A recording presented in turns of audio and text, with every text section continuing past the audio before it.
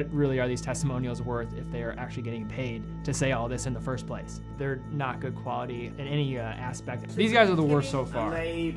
So that was just a really half-assed attempt at trying to sell a watch. Can I see some more backup for those statistics? I can make crazy claims too. Revolution. So it's an ad within an ad, guys. We're inside the matrix. What's going on, guys? Teddy Baldassar here.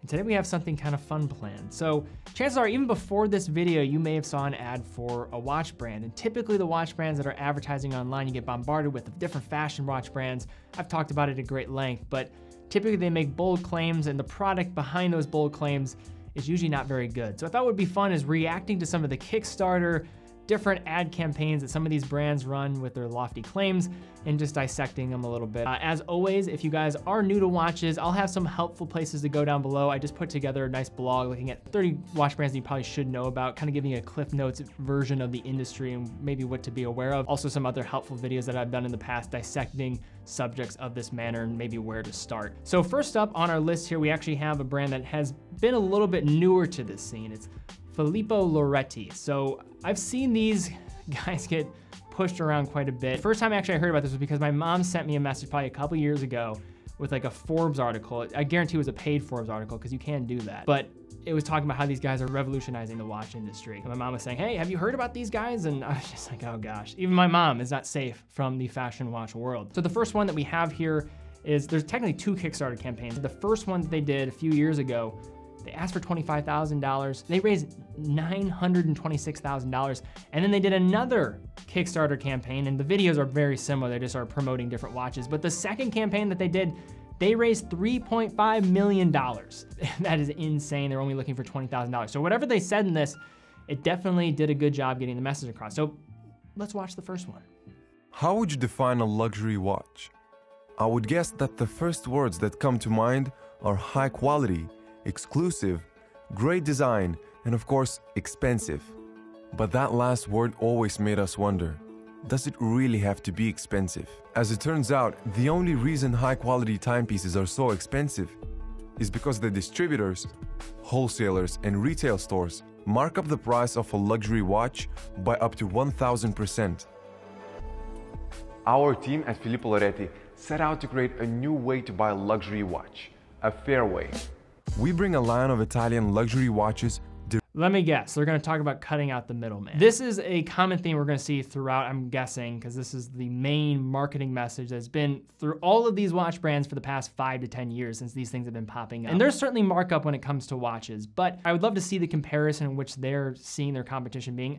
If they're talking about high-end fashion watch brands that are in department stores, maybe you can make the claim that there's certainly some markup and what you're getting at the end of the road is not good. But to say that they're revolutionizing an industry, they're cutting out a middleman, I do think that we're setting up here for some disaster. Let's see. At a fraction of the retail price.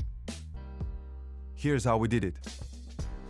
First, we took inspiration from our favorite destinations in the birthplace of all luxury, Italy. Then, for the past 3 years, we've been developing our design concept, and in collaboration with professional jewelry experts, we've created 4 watch series, each with its own unique character and... Whenever a brand, a watchmaker, or some watch brand is showing their studio or their office and it looks like a WeWork, run in the other direction. They're definitely not watchmakers anyway. There's no watchmaker involved. Partnering with the world's leading timepiece manufacturers, we source the best quality materials. In fact, we're so confident in the quality of our watches that each one is covered by a 10-year warranty. 10-year warranty. I'm a little skeptical because if you're just a Kickstarter brand that is just starting as a company and you're claiming 10 years, most companies don't make it that long. Most companies don't even make it half that long when they're first starting. So just out of curiosity, I pulled up the warranty. It looks like they're still offering a 10-year warranty. These guys are still around, but it doesn't cover a lot of things. And some of these, you can't expect them to cover like water damage and things of that sort. Or damage resulting from improper use, lack of care, or accidents, aesthetic changes resulting from normal wear, tear, and aging, so scratching the case, crystal, all of these types of things. Excessive contact with water, that's understandable because that could be really operator error. And then any other type of repairs done by a third party to correct it. 10-year warranty is only worth 10 years if the product can last 10 years. These products are not made to last 10 years. What is a 10-year warranty really worth if it's all really just protecting is the first maybe week out of the box. So 10-year warranty, And what's more, you'll know that your watch is one of only 500 manufactured, because all lines are strictly limited edition. Our manufacturers are ready to go, and all we need is your initial support. Make a pledge by buying one of these luxury timepieces at a founder's price. And please, keep sharing this video, because the more of us say yes to fairly priced luxury, the faster we will see that change for good. Thank you, Kickstarter. So the watches themselves are clearly using cheap Chinese manufacturing process. Typically what happens here is they get one prototype, they have to throw X amount of money down, and then they're gonna get enough money to really produce all these watches. They only are asking for $20,000 to make 500 watches, so that all tells you everything you really need to know in terms of what they're trying to go here. I'm a little bit familiar with these guys. I've seen them in the background, what they've been doing, and for one, they talk about being Italian. I know that they're not Italian. I just see this as very deceiving, saying something is affordable luxury. A luxury to me is in itself, it's something that should be sought after to a degree. It's not something that can be mass produced. And the affordable luxury and disrupting an industry type of jargon and really cutting out the middleman idea is actually not necessarily true at all. There's certainly markup in watches to a great degree, but if you compare it to other luxury goods, this is not the #1 place in which it's happening. I know it doesn't take exactly $2,000 to make this MacBook. There's markups everywhere. It just really comes down to someone capitalizing on, I think, a lot of people maybe being naive to watches and being really good at digital marketing. So this brand's done clearly a good job, but I don't see any revolution happening here. All right, so now we have another one here, Vincero. I think Vincero is a way to say it. And I actually, in I think 2014, 2015, I actually owned one of these watches. I did end up buying one of these watches because I was in college and I was just like, hey, let's give it a shot. I was interested, I got bombarded with their ads and I fell for it. So let's see what this one has to say. Based on these two watches alone, which man would you rather date?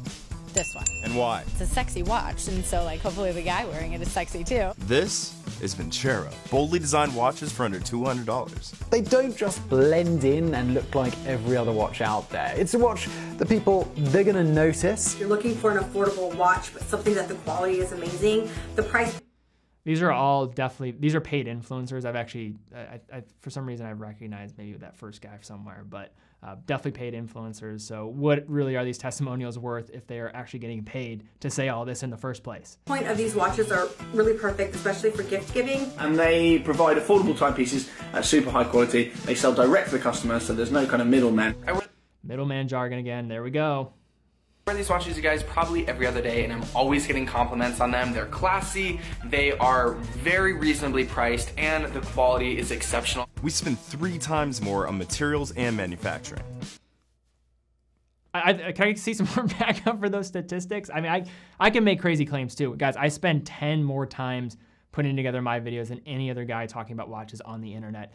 Don't look into it any further, just trust me on that one. The result? Thoughtfully designed watches with higher quality materials and over 20,000 5-star reviews to back them up. Honestly, there's nothing quite like getting complimented all the time on what you're wearing, and that's exactly what has happened to me since I got my first Vincero watch. The attention to detail is fantastic, the price for what you get is great. The link is there right now as an exclusive discount for you guys only. It's not going to last forever. Click the link to explore our wide selection of styles, straps, and accessories.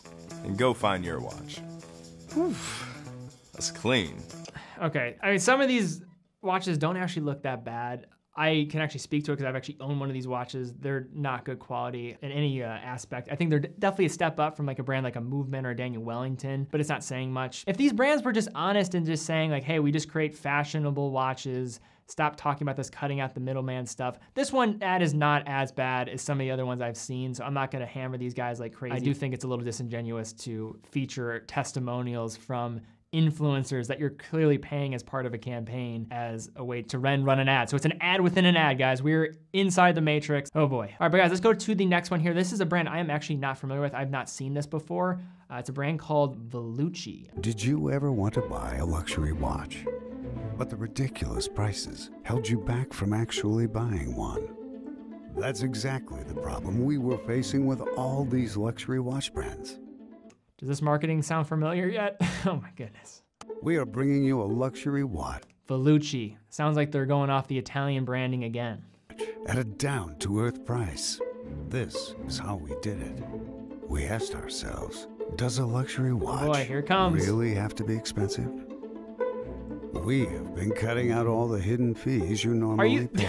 Think of branding costs, distributors, retail stores, and So apparently all these brands all discovered the same thing, that there's this giant middleman that's existing. And again, there is markup in all the products that you're buying anywhere. That's business. I think the markup's only an issue when the product that you get at the end is not, in essence, worth anything, or it doesn't retain its value to some degree. And most well-made watches do retain their value to some degree. Of course, many are gonna take a hit, but these watches simply are worth nothing when you buy them. And speaking of this watch, it basically is the love child, the bastard child between a Royal Oak and a Milgauss. Let's just put the Milgauss secondhand on a knockoff Royal Oak, but let's keep going. all our watches are going directly to the end customer. We proudly present our new watch brand, Falucci. A brand inspired by the two greatest cities of Europe. All right, let's see what they have to say. Amsterdam and Milan. I mean, they're good cities, but it needs a little We subjective. combine the beautiful architecture of both cities into our collection. These guys are the worst so far. Plenty of designs and countless samples later, we came up with a perpetual calendar series. A watch series that's guaranteed to turn heads wherever you go. Uh-oh, we're inside a WeWork again, We are guys. a small, diverse team of creative millennials on a mission. Yep, add those stars to on. This is revolutionize definitely the how watch watches are made. industry. There is some design process that is like this, that they use Illustrator or some type of CAD.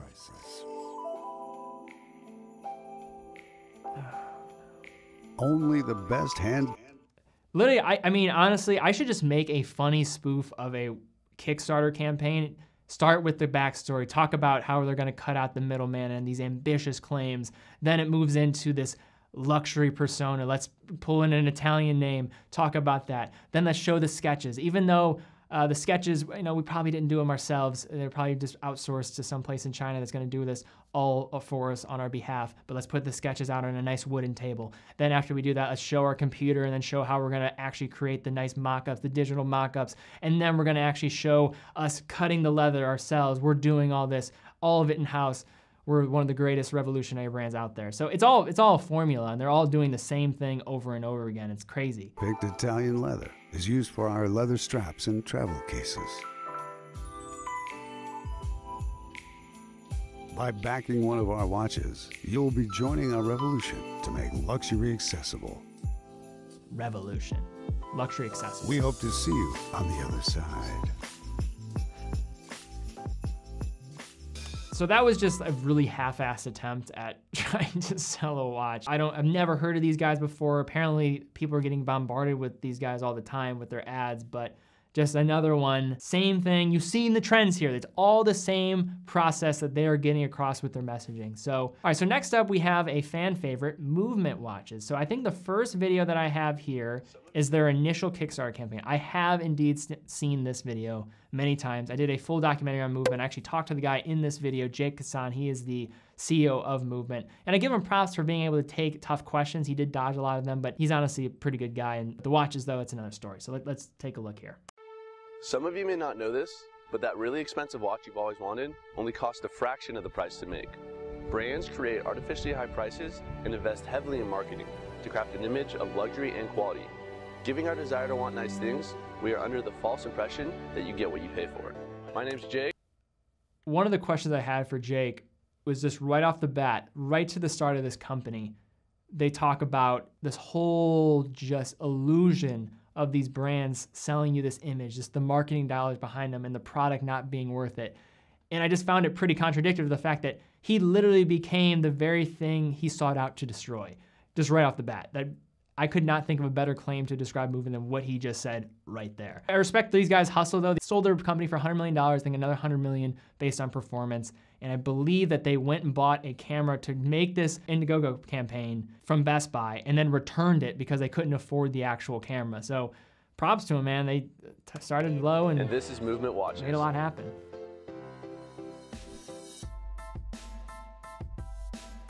Looks so bad. In designing this watch collection, we made sure of 3 things. A Right, here we go, minimalist mock-ups look that again. can be worn in the casual or professional setting, the highest quality materials, and lastly, offering the watches at a price more than half of what our competitors cost. For our first collection, we have 6 different models to choose from. These include a 45mm case, complemented by a 24mm band, made with a high-quality 316 low-carbon grade stainless steel. It's a beautiful looking watch. Inside, we are using a 3-hand Japanese cord.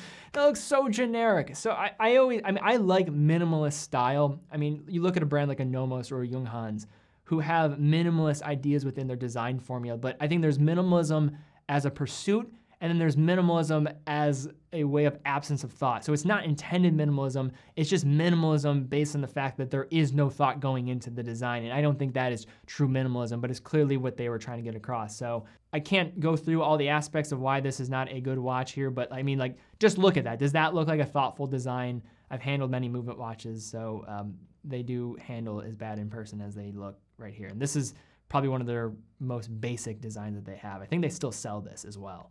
The more we raise, the more we can do. We want a full line of different types and styled watches that stay at an affordable cost.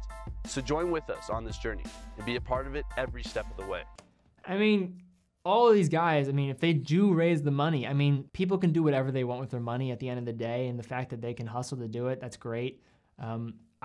Based on talking to Jake at least, he seemed like just a genuine guy who just saw an entrepreneurial opportunity and just went at it. I don't think he realized what he was actually doing until he got really into it and realized that his watches were actually not well made. Some of these other guys I think are just very disingenuous.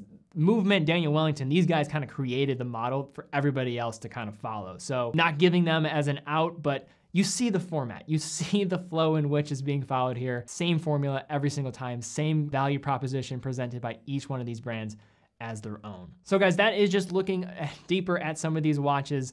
Again, I've went over in the past alternatives for these type of watches. If you are just looking to spend your money, you can spend your money however you want. And I just kind of don't like when some of these brands make these big claims and make it seem that they are starting a revolution in the watch industry, because they're not.